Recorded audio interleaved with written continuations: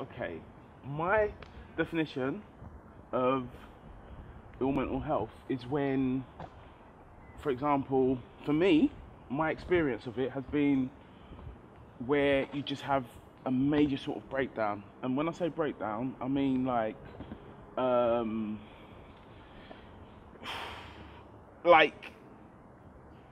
having to kind of deal with things from the past. I'd say mental health is when somebody is not managing their mental health properly. The way they behave, the stresses they're under, their behavior patterns, which then become too much for them. Therefore, they are not able to manage themselves properly in society according to societal rules. But yeah, there's a lot of stigma attached to mental health, and I think that's because we don't necessarily understand it. Before I personally went through it, I would say that I didn't have I hadn't really thought about it. I didn't really know much about it until I went through it. When I think about mental illness, a lot of things come to mind. But the first thing I think of is when I was a kid and I used to see people with mental health on the street, didn't actually know what was wrong with them, and as time's gone on, I've actually realised that they weren't very well. Everybody has their breaking point, but within reason, you can take the challenges, whether it's relationships, whether it's at work, whether it's kind of curveballs that you get with family. You know that almost like every year of your life, there's always something that happens that you weren't forecasting, or you don't know it's going to happen, and those are the times that your resilience is tested, because it's sort of like how you're going to deal with this. You've never planned for it. It could be financial, it could be physical, it could be emotional. It's how you have the capacity to deal with it. So mental health is I would say is the capacity to deal with the challenges of life, and it's always the issue is actually that do people understand it in the same way? Because quite often there is that kind of misperception of mental health equals mental illness. Okay, like I have to talk about my personal view and not the personal view of the elders, because if I think about them, I suddenly start to think of, oh, somebody has put some juju on her, or mother, her husband left her, or something like that, some crisis like that. But I guess, yeah, it's always, with Ghanaians, we're raised in like a community, aren't we? We're raised, like the village raises everyone. So if you have an issue, an auntie, an uncle, a priest, a grandma, everyone's giving you advice and support. So before you got to the stage where you're diagnosed with having a mental health issues, you've had so much counselling throughout the process that your mental health issue would be really, really extreme before you went and got medical help. Yes, most of the roots of mental illness, one is genetic, inherited. Others is environmental factors. Stress plays a major role in mental health. I think it built up over time, because I was showing signs that I had like some sort of something wrong with me. Like I kind of had a mini breakdown before, but it just came to a head and I just exploded. And all of a sudden, I found myself in Newham General Mental Health Care, basically. And that was like my first main experience of it. Yeah, my cousin actually suffered from severe depression sometime a while back ago, and it came on gradually, and it wasn't evident to begin with that she was suffering from it. But yeah, it had an effect on the family, it had an effect on myself and the way I look at mental illness, because like I said before earlier, like depression is quite common and you don't often associate it with being mental illness, but that sort of type of depression can lead to several different types of mental illness, such as schizophrenia, sort of, if you want to, like, quote unquote, more serious illnesses. So yeah, it was definitely an eye-opener having someone that close suffering from that. But it was kind of shocking as well, because I never experienced anything like that before in my life. I kind of, it was new to me. You know, all of a sudden you've got people telling you that this is what you have, and it was like, no, I don't have this, because I've never showed signs of having it before. So they labelled it as bipolar affective disorder straight away. That's what I was showing signs of. For example, I was really excitable. I had racing thoughts. If I was I'm having a decent conversation with you now, where we're listening to each other, but if you had seen me then, I was talking so fast, like 80 mile an hour, 100 mile an hour, so fast. It would have been hard for you to keep up with me, and that's how it kind of manifested. So there's a need of people around you to also engage with what's happening, and point it out to the person and ask them kind of in a compassionate way to say, you know what, I've noticed these changes. It might be advisable to go speak to somebody about it, whether it's a GP or like GP as your first point of call. So it's kind of interesting to be able to look back at it now and see that, as like explaining to someone, that I actually felt better at that time. Back to the main question that you asked me, I kind of did have a lot of stress in my life. Yeah, getting married, moving in with a partner. My partner, that was like something new as well. I've had loads of ups and downs. I've had a lot of challenges in life, even from a child. I've had a lot of childhood traumas that I myself hadn't really dealt with until I got much older, and I had to learn to deal with them. And one of the things that I didn't get, and that was probably just because of my culture, I didn't get the professional help that I needed at that particular time when I was a child. So when I got to a certain age, about 21, 22, that's when I started looking back and reflecting and seeing that, you know, I actually need the help. But most recently, a colleague of mine died, which was very traumatic for me, and I needed to get the professional help to help me to get through that challenge of bereavement, because I think nothing prepares you for bereavement. But I felt at some days in my saddest days, if I didn't get that professional help, I probably would have been very depressed and very stressed, and I think these can lead on to such things like mental illness. And all of these changes and stuff in my life, that's how I kind of responded to them, and yeah, that's how I responded to them. And it was really hard being labelled with bipolar, because I didn't understand it. As I said, I'd never seen anything like that before. It was a big deal trying to learn to come to terms with it and accept it, take it on board, deal with it. It was massive. But yeah, I've had loads of challenges, but you get through them through prayer, through talking to people as well. I think as well that's something that in our community we don't like to talk. We say, right, let's just keep it to ourselves. We just keep it amongst the families. But what I've noticed is that when you share a problem, you realise that you're not alone. You realise that, when my family member had a breakdown, for instance, we started talking to other family members and other people, and they were saying, oh yeah, well, we've been through the same thing, this is how we got through it, and it actually gave us hope, and that helped us to move forward. So, it is, I've had lots of ups and downs, but it's life, but it's how you get through them. Postnatal depression is a mental illness. Being bipolar is a mental illness. There's absolutely no shame in suffering from mental illness. The earlier you get help, the better. I think we've moved on in society from the times when we were shunned for having mental illness or problems.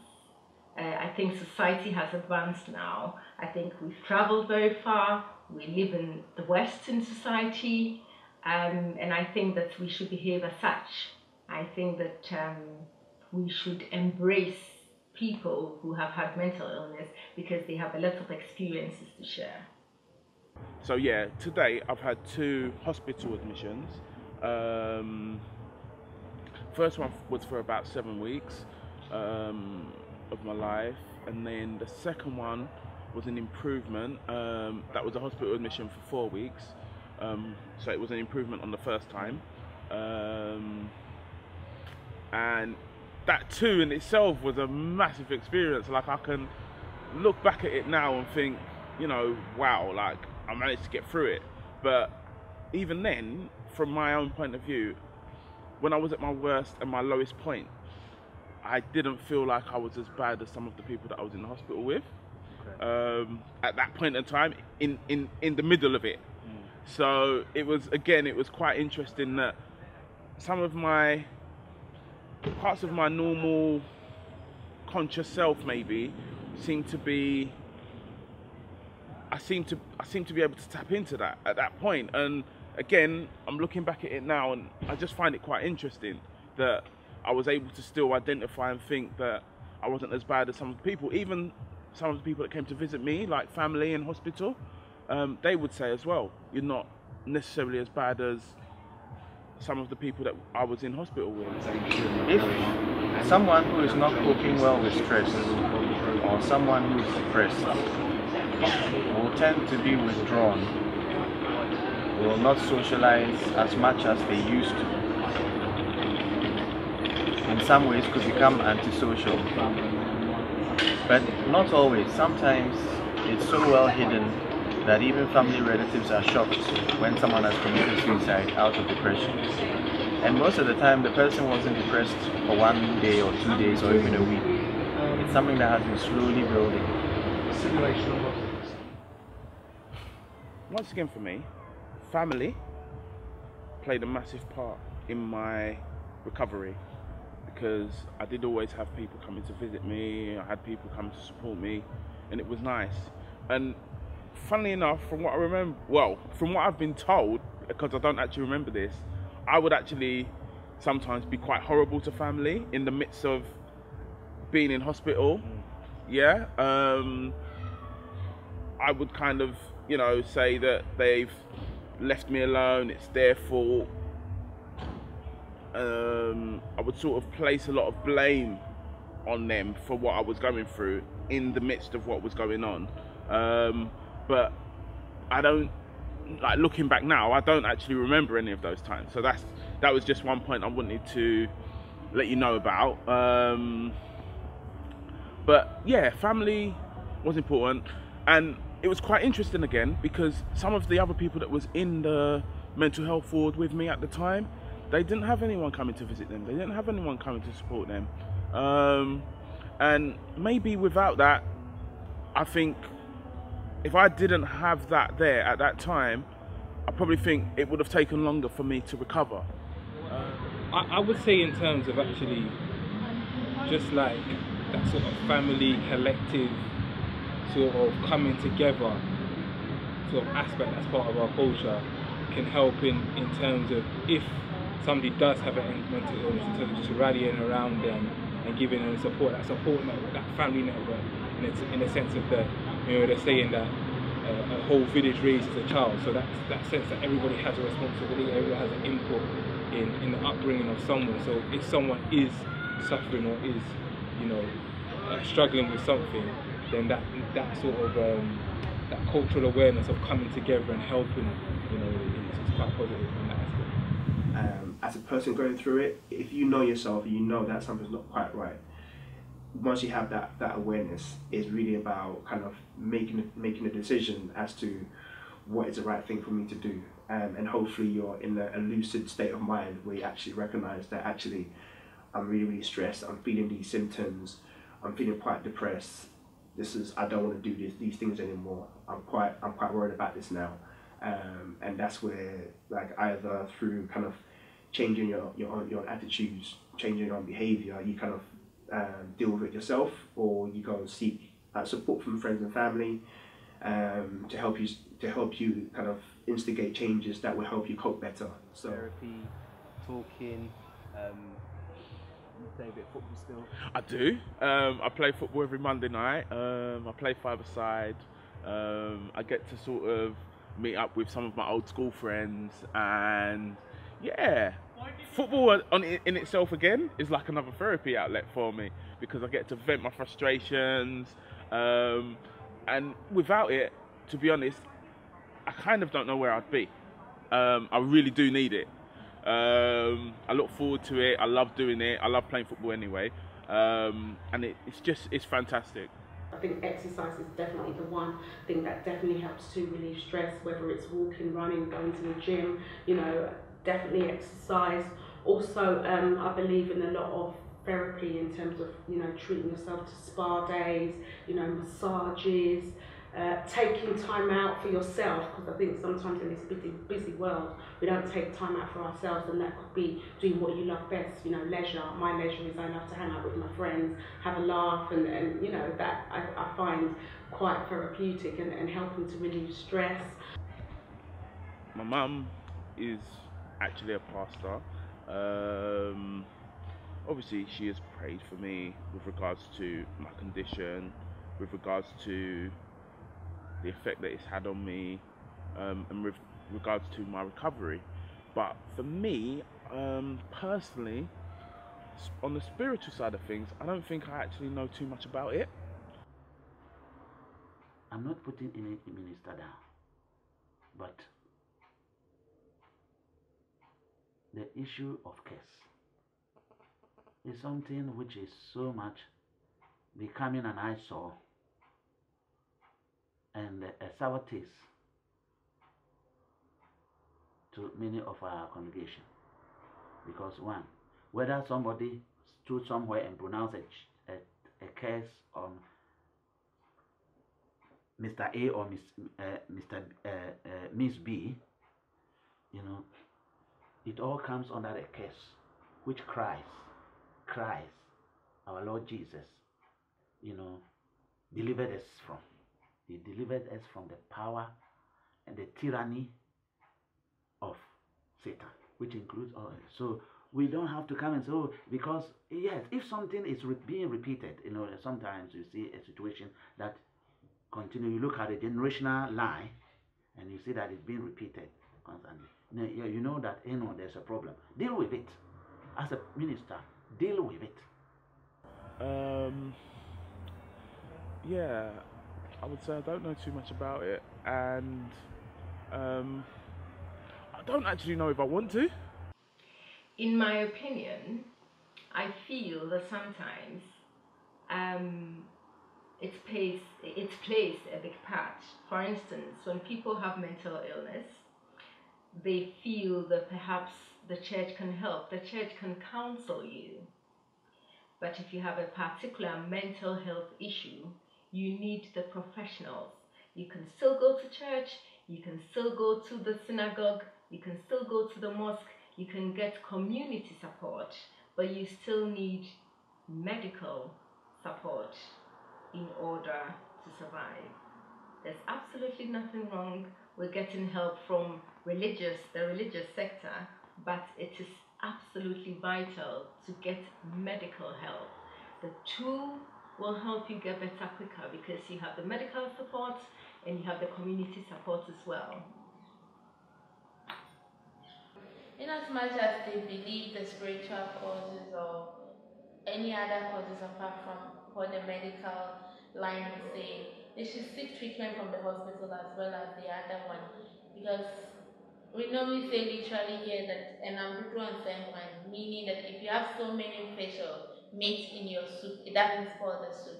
So if you have a mental health problem and you think it's spiritual, you could still go for the orthodox medication and seek your treatment, your prayers and fasting alongside, and you'll get better. I believe that, you know, the role of the minister is very important in our day-to-day life, you know, because one, when the child is in many marriages, Christian marriages, the minister has to be there. When the child is born, he is there, you know, and then marriage is there, and then death also is there. So we play a very effective, you know, role, and so we got to be able also to be able to provide good service. We got to be able to read around, you know, other than, you know, quickly, easily, you know, branding, you know, issues of mental health as demonic. You know, You go out there in our own country, you find people with mental health issue will be branded. These are demons, demon possessed, and all them kind of things. It's a health issue, which must be treated as such. You know, and so instead of trying to cast out demons from them, you know, if you can provide, encourage them and say, hey, look, this issue that we're dealing with, I don't know the head or tail of this. Why not you go and see a doctor and discuss with him how you feel? In fact, every activity of Ghanaians seem to be affected by a reason, and they may misinterpret this cause, and their belief seems to be on the supernatural model, that is something that they can't handle. So it is caused by external forces. Ghanaians are very spiritual, so they will see something spiritual in everything. Sometimes some of the mental illnesses do have a spiritual element, there's no doubt about that. So even though we see spiritual things in everything, by sheer circumstance or sometimes it's true, but other times we over-spiritualize things. And you know, when you over-spiritualize things, once you've defined it as a spiritual problem, it means you need to look for spiritual solutions. And spiritual solutions are not guided by any code of ethics. What you believe in will affect how you're going to seek the treatment and how you even comply with the treatment when you are given. So most people believe mental illness is caused by evil spirits and evil bodies, and it thereby informs how they go for their treatment. So you could be sent to a camp on the outskirts of the village and go through all sorts of exorcism, weird rituals that could make the problem worse, are unhygienic, and could even actually impart worse spirits into you. So you need to have somebody who knows what they are doing to handle the spiritual aspect of these things. And so many of you, so many people, you know, including ministers, they talk about witch. What is a witch? Have they seen a witch? You know, the issue of witch. You know, many people will, you know, because personally, I was being raised up in Africa. I grew up, you know, with that mentality. Hey, the slight thing is a witch. I don't even know witch. What is a witch? You know, my perception of witch is what probably I've come to see here on the way. But I haven't never really seen a witch. But, you know, I grew up with that embedded in my psyche and in my language. And I was determined that I wouldn't like to raise up my children in such an environment. So that when they try something, attempt something and it doesn't work, you know, every time they look back and feel that it's something that, you know, if you try something, it doesn't work, try again. If you try, it doesn't work, try again. Sometimes that may not be your field. You move on and try something else. But going around blaming other people for your own mishap and misdemeanors is totally unacceptable. And I believe that in our African culture, it must change. It's about time, you know, we read a little bit wider. Yes, it's, oh dear. Okay, the belief is there, you know, that, you know, you've got alternative beliefs where people think, okay, you know, someone might put a curse on her for whatever reason. However, I wouldn't even say however, but Ghanaians are big on faith, aren't they? Whether they're Muslim or whether they're Christian. So the first thing that they would do, or in my mind, if I was struggling and I was having challenges, or if I was borderline depressed, the first thing I would do is immerse myself in prayer, because that's what I've been taught to do as a Ghanaian, a young Ghanaian woman. That's what I would instinctively do. I think that's what a Ghanaian family or community would do. They would say, pray, pray, pray, pray, pray. And if things didn't improve, they would still say pray, pray, pray until things got to crisis point. But I think because I'm more informed, I've been educated here, we've got a plethora of services, and I feel like I'm able to access them. You know, I'd probably access services or tell someone to access the services available. These are the issues, but we must not stigmatize every mental issue, you know, as demonic, you know, background, you know, spiritual problem. You know, it's mental health is like every other disease, and it must be treated as such. If it comes and if you have a problem, the first thing is that go and see a doctor. The doctors are trained to be able to diagnose and to provide the right medication and counsel. People will tell you they thrive on pressure, but it's not really true, and it's only for a short space of time. So you have, first of all, you have to become sensitive to what causes you stress in your life. And you shouldn't forget that even exciting things, nice things, cause you stress. Even your honeymoon, a marriage, going to the fanfare, winning the lottery, all these things cause you stress, as well as the things like moving house, losing a loved one, not having enough money, being sick, also cause you stress. So a lot of things can cause you stress. You should know what the triggers are, because now there are a whole lot in the system as well. It could be pollen, it could be Wi-Fi and radiation, it could be the detergent you are using for your clothes. All these things can also cause stress. Friends, family members, there's always that cool auntie who thinks she's young but she ain't young, but you could have that open conversation with her and she'll be like, oh, so long as you do well, I'm happy, you know. My mum was great, you know, she was like, hey, I didn't need to go to university to get a degree in common sense, and I always remember that. So I'd say I definitely turn to friends. For example, my sister, she's been really supportive. I speak to her nearly every day, and she's always sort of keen to find out how I'm doing. And for her, and for my mum kind of thing as well, my sister and my mum, I don't feel like there's been much talk about it being connected to something spiritual that's happened, or something that was done against me spiritually. But I kind of, yeah, me myself as well, I don't really take on the spiritual side of it. I just think it's just one of them things. It's unfortunate. I had to go through it. It has made me stronger, and hopefully I can just continue to recover and sort of be mentally well and mentally stable as I have been. And I just want to build on it every day. Yeah. In terms of mental health issues, I know there's some great charities out there. Minds comes to mind, and also because I work with adolescents, CAMS, children and mental health. I can't even remember it. Children and adult mental health services. They offer support, and there's also lots of local charities. I know the Ghanaian Centre for Young People helps young people. But I would definitely recommend other Ghanaians like myself who, you know, are slightly older but were born here, you know, have parents who were born in Ghana. Definitely give up the time and mentor a young person from the Ghanaian community so that they can relate to someone who's kind of been through similar things to them.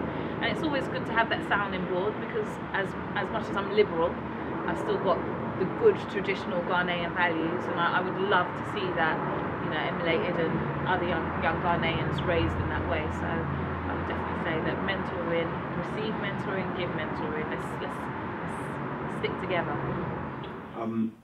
I'm not familiar with resources in Ghana. I know it's like a fledgling kind of counselling community, but I don't know any particular organisation per se. But in the UK, there isn't necessarily, I say, a Ghanaian resource or process, but there is a very good organisation called the Black and Asian Therapy Network, and it's an organisation designed to promote counselling psychotherapy within the Black and Asian community, in terms of as a profession as well as a resource for people to tap into to help them go through stuff. So they have a directory, and they also have a list of organisations that provide free and/or low-cost counselling. So, and also they have a directory of Black and Asian therapists around London and the UK. So if you want somebody you feel that it will best suit you from a black perspective, that's a good starting point to go to. And they also explain counselling and therapy in terms of the process, in terms of the different theories, in terms of the different approaches. And also it's a resource if you want to kind of become a counsellor or psychotherapist, they'll give you advice on that as well.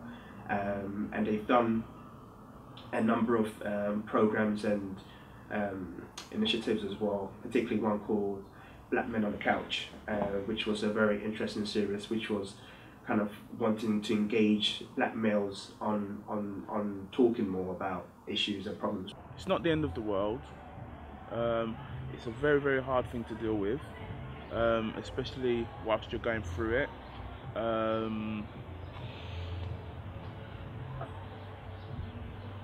Yeah, try and access all the help that they offer to you, because they're professionals, they kind of know how to deal with it, and that's a good thing. Do you get what I mean? All the help that they're offering you is a good thing, and yeah, at least try something once, give it a go. Don't close your mind to it. Don't think it would be of no help, because you don't know until you try it. You don't know until you do it. So yeah, just be open to it, and hopefully you'll get through it. Stay strong, keep your head up. It will make you stronger, and yeah, that's the advice I would give.